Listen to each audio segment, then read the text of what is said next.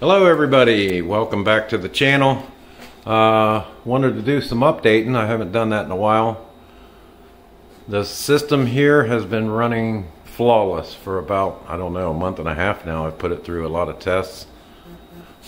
I've done a lot of battery testing, trying to find some, best results for my battery bank. And I've got my settings at, let's see, 50 volts. We're going back to grid.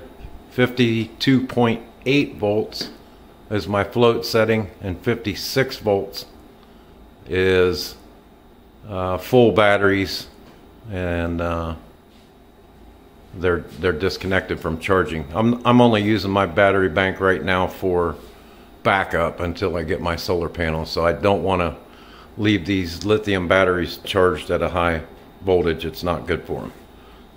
They settle down to about 3.325 volts. That 52.8 on the float, I don't want them to go into float really. That'll put you at 3.3.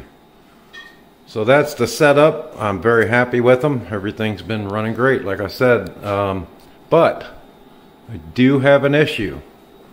A couple days ago, I cranked everything up that I have associated with my sub panel, and I wanted to measure, because this is a split phase system, I wanted to measure especially on the neutral. It's a shared neutral, and I want to make sure everything's pretty well balanced, and then see what I can if I can add some more circuits and stuff on this panel. So while doing that, I noticed an issue on the ground. So let me put this setting here in backup mode. So this is going to be setting 1. Now I'm going to set this to solar battery utility. If there's no solar and no battery, then it goes to utility. Well, we're going to have battery. So we'll let that transfer over. Once it accepts, you'll see a transfer here. You'll see how fast this is. It's pretty cool. There we went. Just a blink. Now we're on battery power. Alright. Now if I take a measurement here with amperage on this ground,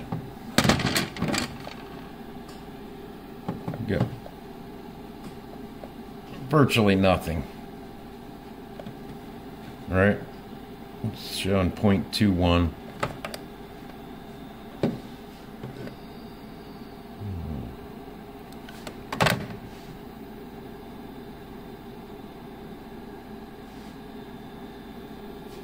Hopefully you can see that. I got a lot of shadows here with this lighting. So everything seems fine, but I'm getting, my ground is bonded in my main panel, and essentially it's coming from my main panel to this lower disconnect here, then from there into the input of the inverters, right? So if you measure resistance across the input, the AC input, from the neutral to the ground, there's no connection.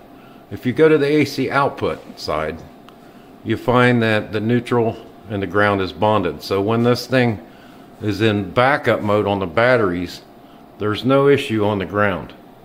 Now I'm going to transfer this back over to grid power. So we're going to go utility first.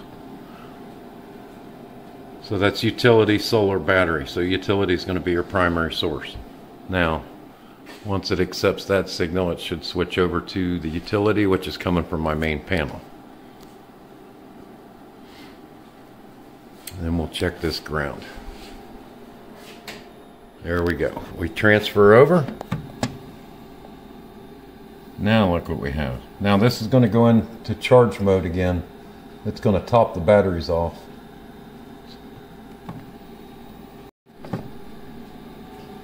So now the inverters are ramping up to top off the batteries. Look at the current on this ground wire. 4.5 amps. And that's flowing through the ground back to my main panel. That's a problem.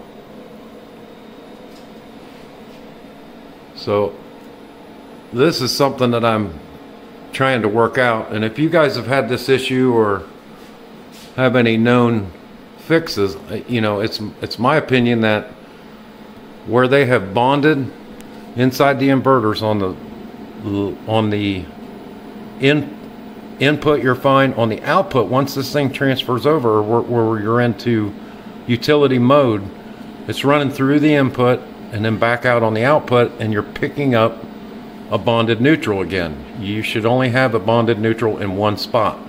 If you're running these inverters on off-grid only and not tied to a main panel like I am, you'll be fine.